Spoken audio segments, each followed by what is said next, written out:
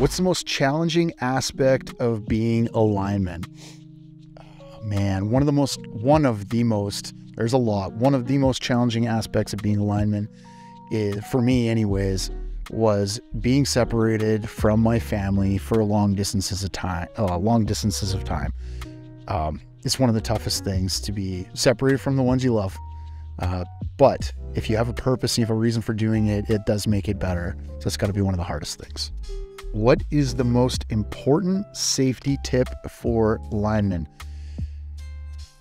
I don't know if it's the most important, but this definitely one to keep in front of brain all the time. Keep your fingers inside the bucket. Don't curl your fingers on the outside of the bucket.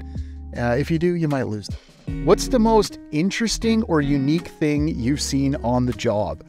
All right, believe it or not, I grew up in a small town in central British Columbia, often work in very rural environments. So I was out working on this little trouble call way away from town, way out in the boonies. And I was at the single phase pole with a single phase transformer, some random person's house that nobody lived there. And I was just refusing a cutout, the transformer cutout.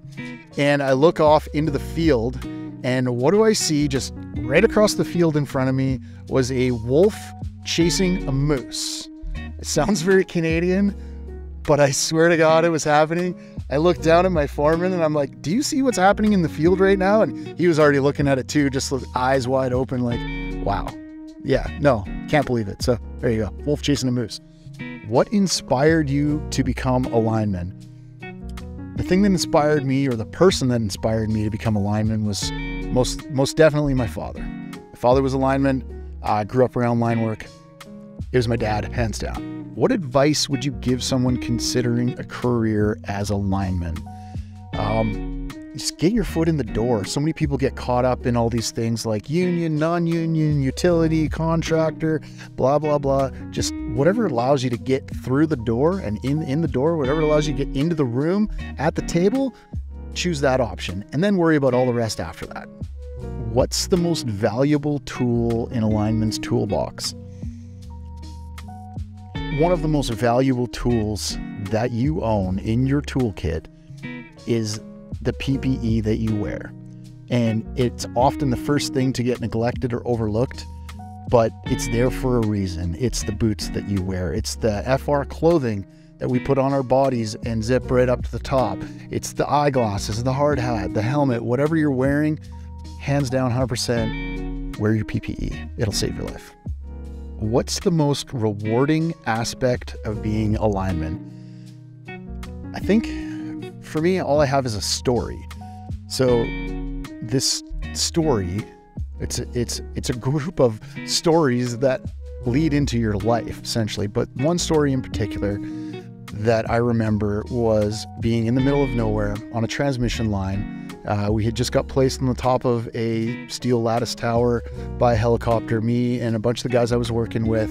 The helicopter took off, and it's nothing but mountains and silence. No chopper noise, no trucks running, no city, no nothing. Just you and your bros sitting at the top of the tower, just looking at the scenery going, wow, this really sucks, eh?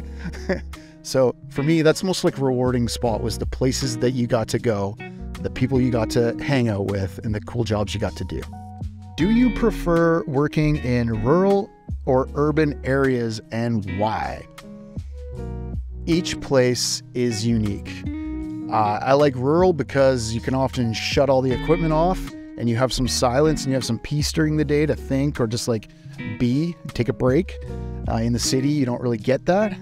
But the city is cool in itself because it's always got something going on. There's always a vibe. There's always something happening. So I like cities too. So this one's a tough one for me. I got to go with both.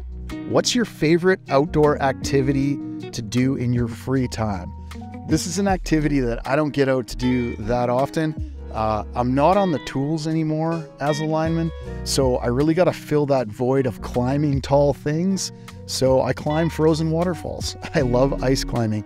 Every winter I get out 2-3 times a year to go smash some ice and climb some frozen waterfalls. That's one of my favorite things to do. All right, I think that was super fun. If you guys want to answer some of these questions, I'd love to hear some of your answers. leave them in the comments or the DMs. Yeah, love to hear some of your answers to some of these questions. Super fun. Later.